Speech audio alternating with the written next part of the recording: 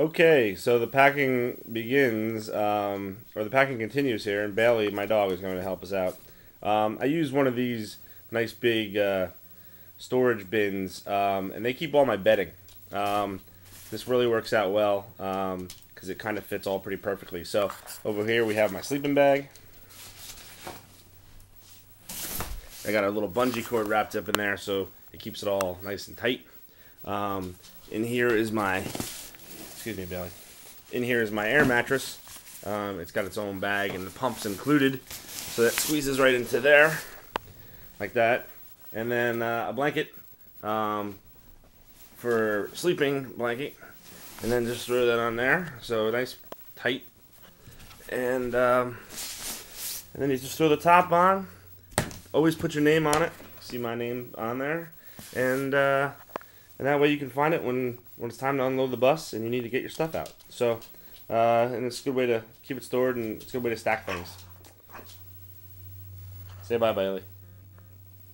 That's what I thought.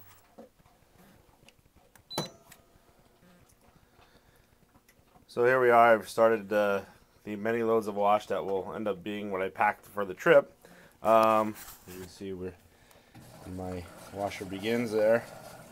What I normally do is I start packing all my stuff on top of the dryer here, so I know exactly what I have and what's got to go.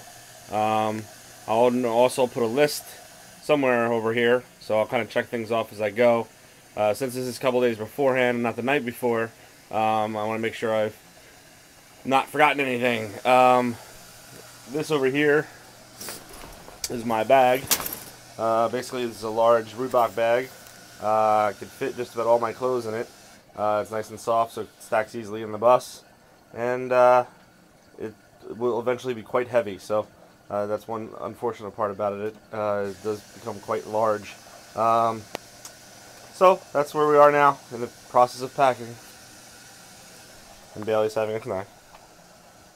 Alright, you can tell here we are just about to load in the first bunch of stuff that I know I won't need for the next couple of days that I can start packing. So here is the first batch of, or at least that's a couple of batches of laundry that have been folded and ready to be loaded into my large duffel type bag.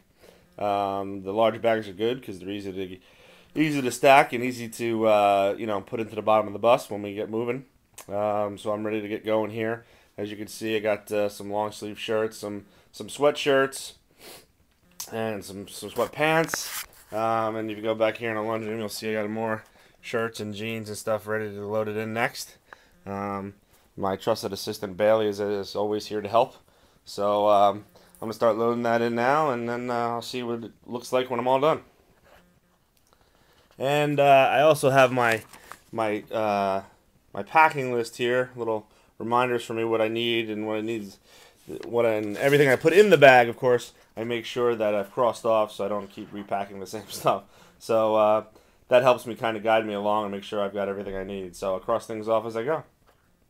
Well, since my trusted assistant Bailey is guarding the front door, we'll start on the next phase of our packing. With most of my clothes now washed, folded, and ready to go into the bag, I'm going to start getting in all my electronic stuff, which I do have quite a bit of. Everybody, please make sure you take a charger for your cell phone.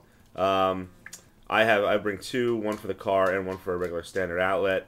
The car one comes quite handy because the GPS system that I bring, and since I spend most of my day in a car, the GPS is very helpful. But the car charger charges both my cell phone and the GPS. Have my iPod with a set of headphones for the bus, since that's my main source of entertainment for the 4 days we're on the bus. And that's my regular digital camera with its charging station for the battery. I also bring a power strip, that way I'm not hogging up an outlet just to myself. And I mean, if you have just the car charger, I mean just the cell phone charger, and that's all you're going to really plug in, that's not a big deal. I don't think you need to bring this. But if you have, like me, 3 or 4 things that potentially could be plugged in, it's nice to bring a power strip. These all will go in my backpack, and I keep them so that way they don't get crushed in travels. Nothing worse than getting down there in New Orleans and finding half your stuff broken. So that's going to be it for now. See you soon.